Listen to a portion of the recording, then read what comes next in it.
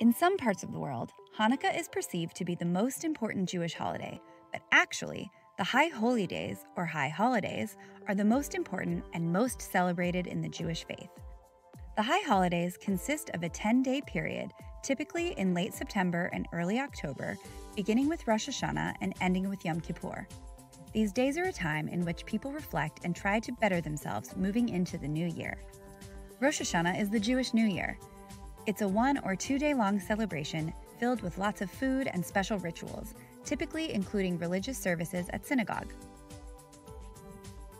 During this day of rest with family, Jewish people will pray for their names to be written into the Book of Life. And at the dinner table, you'll find honey-dipped apples, round challah, and pomegranates to represent the hope for a sweet and prosperous new year. Rosh Hashanah and the days following are called the 10 Days of Awe or the 10 Days of Repentance.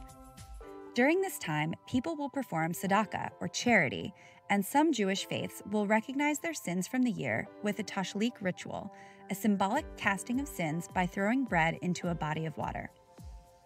This ritual recognizes the wrongs committed over the past year before asking individuals for forgiveness and moving into the year ahead.